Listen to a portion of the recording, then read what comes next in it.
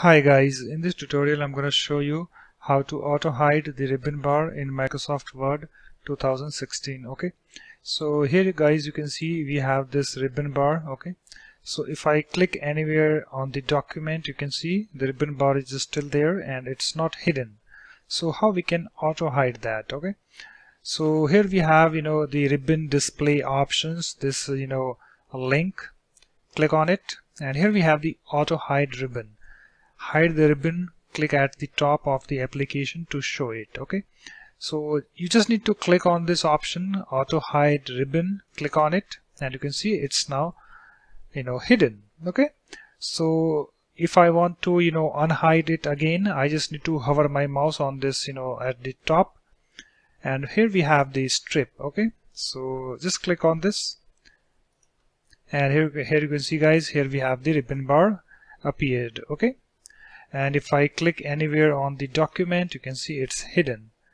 And here we have if I hover my mouse at the top, here we have the strip, click on this, and here you can see here we have the ribbon bar appeared. Okay, so guys, in this way you can auto hide the ribbon bar in Microsoft Word 2016. And suppose if you go back to the normal mode, you can click on this ribbon display options, and here we have these show tabs and commands, click on it, and we are back to normal mode.